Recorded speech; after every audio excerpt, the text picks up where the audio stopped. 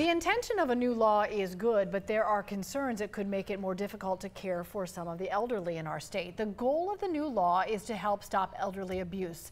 It would require owners and employees of long-term facilities to give a fingerprint and get a background check. But the law also requires nonprofit volunteers who come into contact with any senior patients to also submit checks as well.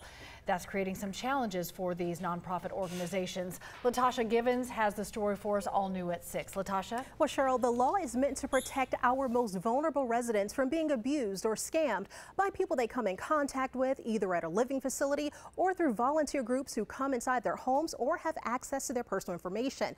But as nonprofits work to get into compliance over the summer, they're feeling the burden.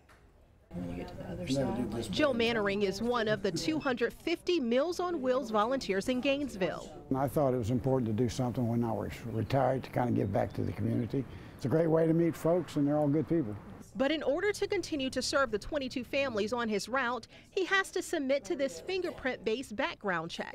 I think it's fine. I got nothing to hide. It's because of a new law taking effect October 1st, requiring certain nonprofit volunteers to undergo a comprehensive background check.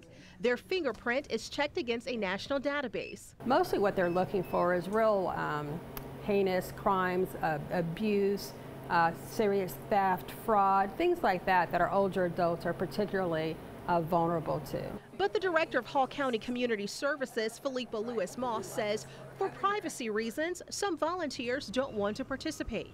In our case, we actually may lose a handful of volunteers, and in other cases with other nonprofits and who have fewer resources than we do, it could really break them. There's also the price. Each check is $49.50 a person. A hefty price for nonprofits who depend on donations and now must pay for hundreds of their volunteers to be checked. We anticipate between now and September we'll spend about $12,000 just getting the fingerprinting done. She'd rather spend that money feeding the 350 families that depend on them each week. We could probably feed our entire senior population that's on Meals on Wheels for an entire month.